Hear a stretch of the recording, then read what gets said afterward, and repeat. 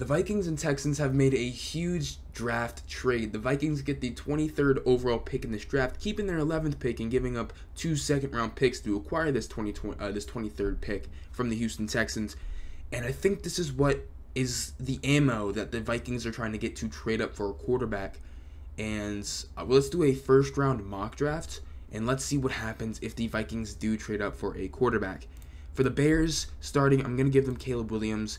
The whole Justin Fields saga has been very interesting as he's not been traded yet, but we've seen other quarterbacks get traded. And by this point, I feel like he's not going to be a starter next year that I thought he would either be in like Pittsburgh, maybe Atlanta, maybe some other teams, or he could have headed to Seattle where he'd back up Geno Smith for a year, but that's going to be Sam Howell and not Justin Fields. So I find that all interesting, but I think the Bears are still locked in on Caleb Williams, and I think that's going to be the pick for the Bears. Commanders, they need themselves a quarterback. They are right here at 2. Go ahead and select Drake May, and that makes a ton of sense. I think he definitely fits what they're trying to do, and that's a good place for a rookie quarterback to be with Terry McLaurin, Jahan Dotson. You're going to have Zach Ertz, probably another playmaker in there, Austin Eckler, Brian Robinson. That offensive line is being built. And, I mean, so I find that really interesting, and I think this is kind of a lock that they're going quarterback, especially after trading Sam Howell. And I just think that is the best thing for the Commanders to do. And I think he is the second best quarterback in this draft. Now, this is where the draft really starts, in my opinion, is that the 3rd pick.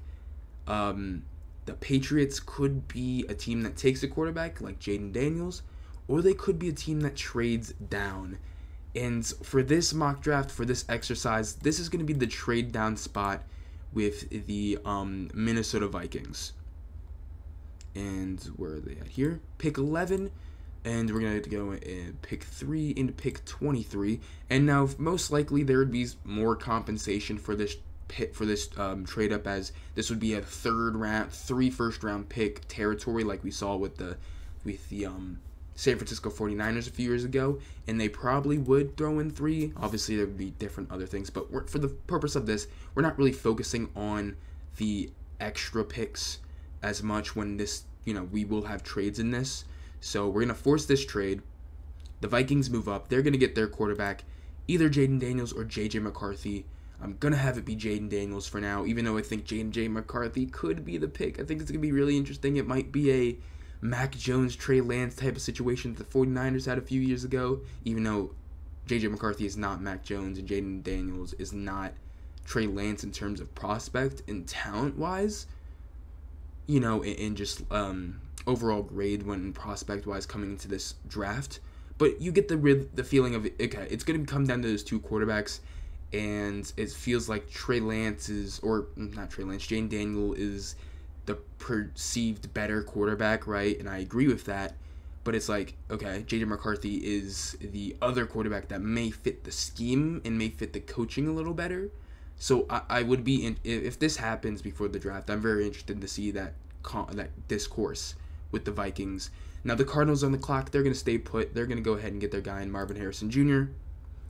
The Chargers let go of Keenan Allen. They traded him to the Bears. Mike Williams has been cut. They need receiver help.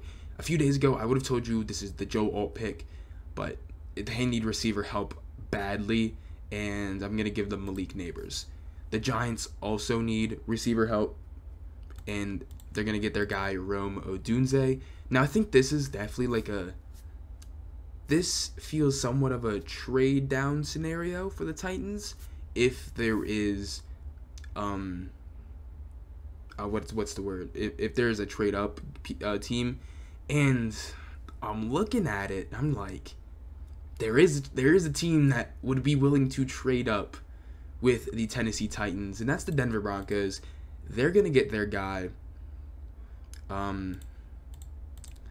And I mean, even the Patriots are on. I think the Patriots are also another team that could trade back up, like we've seen the Cardinals did last year.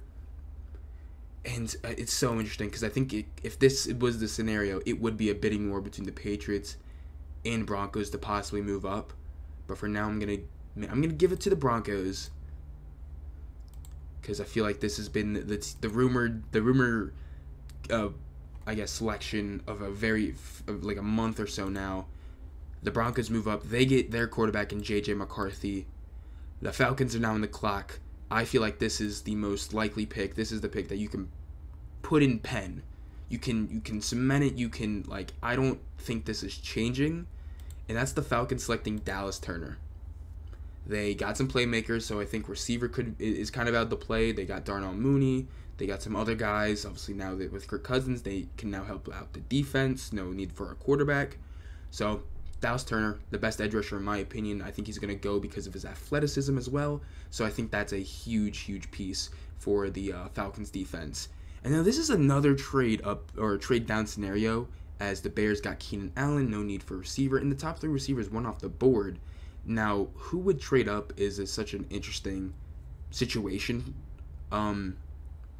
because it could be like the Bengals, it could be the Colts, maybe a Brock Bowers trade up, or it could be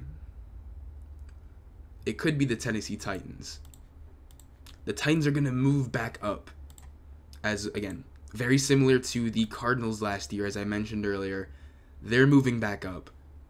They're selecting Joe Alt. So they move down, get some picks, move up, maybe get a little bit of profit with the draft assets after both trades, and they get their tackle in Joe Alt.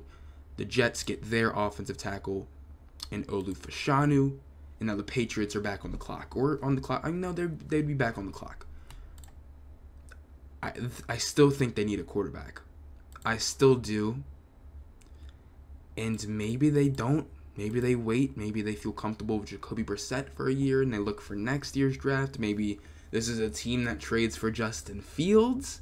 Now, this could be a Patriots team that trades for Justin Fields. And I wouldn't be opposed to making that trade in here, but we're not, because then that would be so much to go on in this. Like, this scenario is about the Patriots trading down and the Vikings trading up. And again, I guess because if they trade down, that very well could happen. But I'm going to give them a quarterback. Even though I think Brock Bowers for the Patriots would be really good. I'm giving them Bo Nix. I think Bo Nix is the better quarterback out of the last two, in Bo Nix and Michael Penix. But at the end of the day, to me it's like, oh, they get Bo Nix, they get Michael Penix Jr. It wouldn't matter to me. So you can substitute them out, whichever one you think is better, or maybe whichever one you think is the better scheme fit. But for now, I'm just going with my rankings, and I'm going to go Bo Nix for the Patriots as they get their quarterback. The Bears are on the clock here. I think they go Byron Murphy. I think that's a really good pick to help out their interior defensive line with Montez Sweat. I think an edge rusher could be in play as well, but I'm going to give them Byron Murphy there. The Raiders are on the clock. I'm going to give them a cornerback in Quinyon Mitchell, as they got Christian Wilkins on the interior. They obviously had Max Crosby, Tyree Wilson on the exterior of that defensive line. I thought that could have been a place they go, but now that they signed Christian Wilkins, they don't really need that. But a secondary is definitely still in play with Nate Hobbs, a few other guys, and I think Quinyon Mitchell is going to be the first cornerback off the board. I'm not saying he's the best. I prefer Cooper DeJean, but I think Quinyon Mitchell is probably going to be the first quarterback off the board, or cornerback off the board. The Saints, they need a tackle. They're going to be pretty happy with Talise Fuaga. The Colts, this is where it gets really interesting, because I think they could be a Brock Bowers situation, like a Brock Bowers draft spot, especially the fact that he's still on the board. But this could be also a cornerback spot. I think like a Terrion Arnold could make a ton of sense, and I think that's where I'm gonna go. I think I'm gonna receiver is also a possibility, but I'm gonna give them Terrion Arnold. The Seahawks, they need some offensive line help. They're going to get their guy, Troy Fontanu. I still got to learn his last name, but a guy that can play outside, inside, on that, tackle, guard, and they could use some help kind of anywhere on that offensive line. They'd probably move him to guard, which I think that would be a really good decision. Not saying he can't play tackle, but you get a really good guard as well. The Jaguars, they lost Calvin Ridley. I'm going to give them the next best receiver, in my opinion. That's Brian Thomas Jr., a guy who can really beat, open up the field downfield, which they have been able to. And I guess it's a little bit wishy-washy because they did bring in Gabe Davis, but Brian Thomas is also that bigger body receiver. I just think they could use another receiver, and I think Brian Thomas would fit their team perfectly. Bengals, they're pretty happy Brock Bowers fell, which I don't know how likely that is. Like, I think Maybe the Bengals are an option to trade up with the Bears at number 9 to get Brock Bowers. Same thing with the Colts. Or the Colts could have been the team to take Brock Bowers. Honestly, any of these teams could have took Brock Bowers. And I wouldn't blame them because he is that good of a prospect. And I think this is going to be the last trade here that we're going to have. And that's the Miami Dolphins making a little move up, a little jump of 2 picks. They're going to go ahead and get their guy, make sure Jackson Powers-Johnson, they need some help on that interior. Get your guy. Steelers, I think they're going to go cornerback or just DB in general. Cooper DeJean, and then the next best cornerback on the board, honestly. And again, in my opinion, the best cornerback in the draft. Falls to 20, can play safety, can play anywhere in the secondary. I think that's going to be very good for the Pittsburgh Steelers. And the Rams, they're, Aaron Donald just retired. That's been crazy. They could go edge rusher. They can go interior. Jazon Newton, Jared Verse, Latu are all players that could be drafted right here. And I think that's where they're going to go. I think they're going to go defensive line. And I'm going to give them Latu. Yeah, I'll give them Latu. But Jazon Newton could also make a ton of sense. The Eagles, they are bringing back Josh Sweat, signed Bryce Huff. No need for an edge rusher necessarily. Linebackers could still be in play. Receiver, I was going to give them DB. Give them a safety, Tyler Nubin. Haven't looked too much into him, but from what I've seen, he's probably the best safety in this draft, and I think he could go first round. Now, the Patriots are back on the clock. They need a receiver bad. They get A.D. Mitchell. And they're going to pair him up next to Bo Nix, Jacoby Myers, and that should be a good receiving. That should be a decent enough receiving core for the rookie Bo Nix.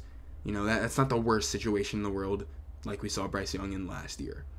The Cowboys, going to give them a tackle, going to give them a Marius Mims. Go play both sides. Tyron Smith, probably not coming back to Dallas, most likely. So we'll see what happens with that. The Packers, I'm going to give them another offensive tackle, J.C. Latham, kind of their David Bakhtiari replacement. You can move him to the left side, or you can move your right tackle you have already to the left side, however you feel more comfortable with that. The Buccaneers getting very lucky as Jared Verse falls into their lap.